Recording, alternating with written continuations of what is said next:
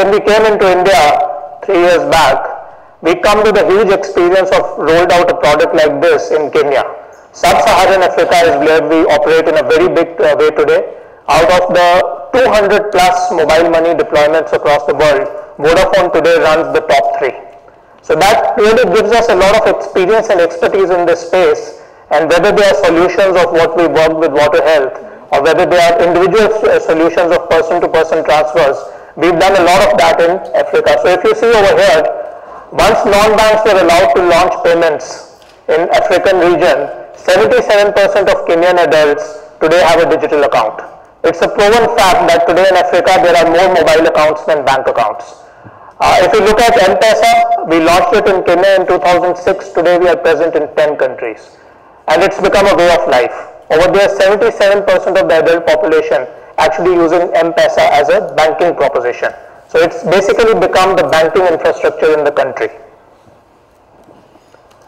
When we look at our country and we see what is the application of it, today we talk about the banking branch network. So we are talking about, give and take a few, about 100,000 bank branches across all banks put together. But when we go to rural India, there is only 5% penetration into rural India of actual bank branches. And that is where we feel that we have a strong role to play. Again, when we go to rural India, we clearly see that a bank branch is on the average 10 to 15 kilometers away from a bank, from a village. So that puts a huge challenge. So when you are even sending money home to a bank branch, people have to traverse a long distance, maybe on foot, maybe there's a public transport available to even access their accounts. So financial inclusion becomes a myth in that case because the accessibility to your account is just not there. And that is where we feel mobile can play a big role. So today we have 90,000 outlets on a pan-India basis. So if we compare it to the banking infrastructure, we alone have 90,000 outlets. But the critical part is our penetration into rural India. 60% plus out of our outlets are today sitting in rural India, which is where we give the capability of people to go and give cash over there and digitize the cash. We have a huge ability to scale up. As Vodafone, we have around 1.8 million outlets.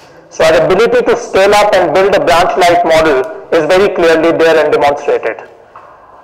When we look at the government payments, when we look at various subsidy distributions, Vodafone M-pesa has been actually one of the first mobile wallets to actually pioneer government subsidy distribution. Be it National Rural Health Mission funds, be it NREGA funds, we've actually taken money to the last mile by having the government send the funds into a mobile wallet and then creating a physical infrastructure where people can go out and cash out. And that is what we talk about. The government gets increased transparency, whether it is enterprise or government. That is how we are enabling last mile movement of money. And clearly there is huge amount of transparency. We can give reports, we can show which wallets have received funds, we can even track when people have withdrawn money out of the wallets. And clearly there is speed of delivery because the money transfer is real time online.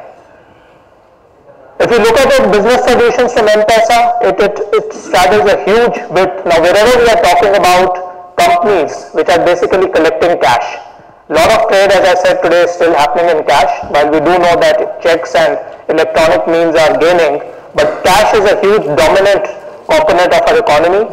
So there are clear industries which today are running on cash, be it dairy, be it clean water distribution, as the case we'll talk about later, where the company is actually collecting cash, and moving cash from point to point is a huge cost. And that is where M-pesa becomes a very strong solution, because we have a distributed retail network where people can actually go give cash, convert it into digital money and transfer it directly into the central account of a corporate, saving a lot of time in moving cash, which has issues around it, around basically looting of cash, insurance of cash, the cost involved in moving cash from point to point, all those issues go away. Similarly, payroll and disbursements, a lot of the industries today still pay their people in the form of cash. There is reimbursements being done in the form of cash. Now, how do you kill that cycle? So we are again talking about the fact that with M-pesa, a corporate can actually, like a government, send money directly into wallets and people can take money out at proximate M-pesa outlets. And these solutions have worked very well in the microfinance industry, where you're doing micro distribution of loans. Likewise, when you have to do small value payments, M-pesa becomes a very, very critical tool over there. So I will sort of list it out to say that how do we power last mile financial inclusion. So clearly, as we see it, every household today owns a mobile.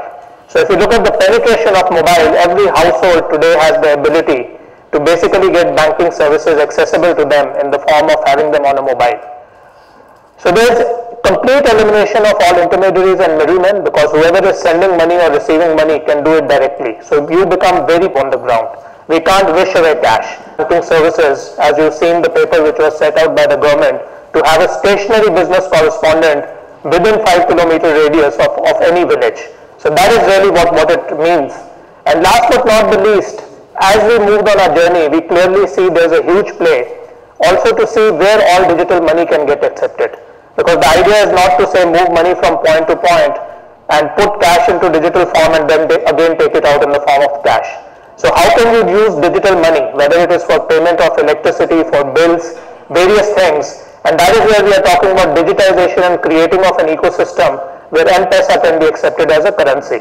So likewise to the customer, we have started offering different ways of utilizing M-pesa. Earlier we had introduced the entire proposition on a single channel called USSD, which basically works across all phones, but it is having limitations in terms of user experience and interface.